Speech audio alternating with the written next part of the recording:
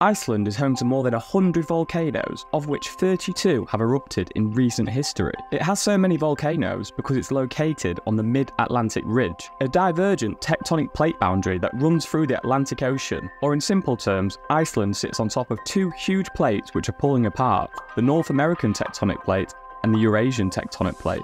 Almost unbelievably, if you visit the Thingvellir National Park, you can visually see both of these plates. For 64 million years, nuclear reactions deep within Earth have been superheating the magma beneath Iceland. As the plates pull apart, they create a gap where molten rock can rise to the surface. When Iceland's volcanoes erupt, the immediate effect is destruction. Superheated ash, gas and molten rock break through the surface and can have devastating effects worldwide, as we saw in 2010 with the eruption of Eyjafjallajökull. Despite this, volcanoes are also a great creator. If you want to know how Iceland harnesses the power of volcanoes to power the country, search for this video on YouTube.